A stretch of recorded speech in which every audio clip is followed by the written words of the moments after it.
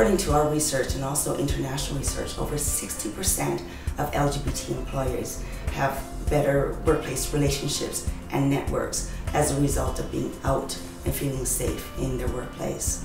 And their engagement scores increase up to close to 16% as a result of them feeling included in the workplace. So there is a really, really strong business case for LGBT workplace inclusion. In Hong Kong, there isn't any legal framework that protects LGBT individuals from discrimination. And that's something that now the Equal Opportunities Commission is looking into. They've just recently done a study that highlights really that discrimination is pretty rife all around for LGBT individuals. Within the workplace, if people don't feel safe, they're not going to be as productive as they could be. They're not going to be contributing.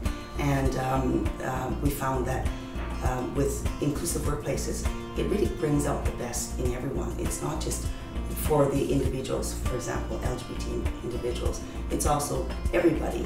It increases the feeling of inclusiveness and engagement of all employees.